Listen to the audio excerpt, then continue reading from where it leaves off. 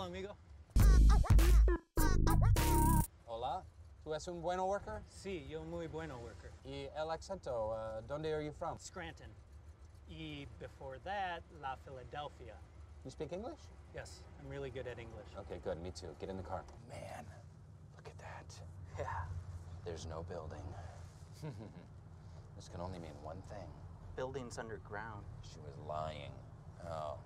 Pam, Pam, Pam, Pam, Pam, Pam. Yeah? Pam? What? I'm Pam. Oh. No, you're not. I wasn't here. What? I wasn't here. It's a pretty common saying. You may want to log it away for future use. Also, FYI, I don't technically have a hearing problem, but sometimes when there's a lot of noises occurring at the same time, I'll hear them as one big jumble. Again, it's not that I can't hear, because that's false, I can.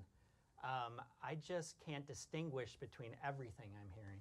And you hired Glenn, your buddy, to replace you in the warehouse. He was underqualified. They saw that. Also, Daryl, FYI, I already told this to Andy, but you should probably know, I technically don't have a hearing problem.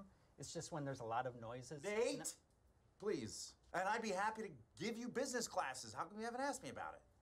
What was the last? I'm having... No part of this has anything to do with you. Isn't that just for popsicles? Popsicles? Yeah, like upstairs people, because you got to stick up your butt. Ah, see, I thought it was because they're all so rich they could eat popsicles all the time. Cookies, smoked fish, alcohol, people acting stupid. You had me at cookies. I can't wait to find out what they are. Oh, it's nice. It's real nice. People get dressed up. I will look so handsome for you, Daryl. Recuerdo muy bien al señor Toby. Él fue un cliente muy bueno. I'm gonna say I when I'm talking for Ernesto.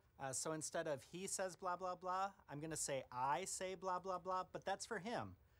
Anyway, it was something like he remembers Toby. I remember Toby. Ask him if he remembers Jim. ¿Conoce el Jaime? No. He says no. He says no. Like sweatpants for my head. I love it too, Val. It's really itchy, but to be fair, my head is constantly itching, so I can't really peg it on the hat.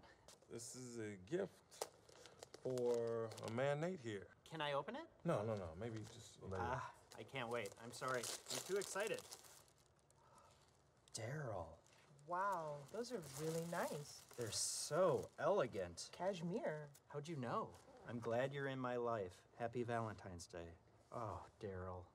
I am glad to be in your life, too. I felt really terrible that you got me these lovely gloves and I didn't get you anything. I haven't really had time to go out and buy you anything, but here goes. This coupon entitles you to 1 free Tickle Monster attack. Yeah, they're Nate coupons, or Napons, and they're all different. Cash that one in, and I will bring you a stick of gum. Anytime, any place.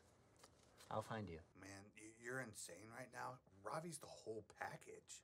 I've never met Ravi personally, but I'm gonna go ahead and say, just having known you a short while, Brian, that I prefer Ravi.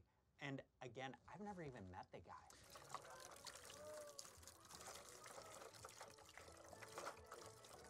So how'd you guys hear about the position? My mom? Dwight called my house, but he didn't realize that I had already moved out because my mom and I are quarreling because I can't stay out of her stuff.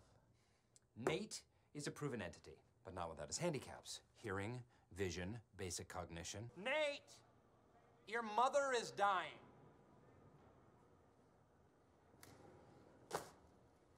I know a lot of these warehouse guys are your friends, but we've got chewing gum.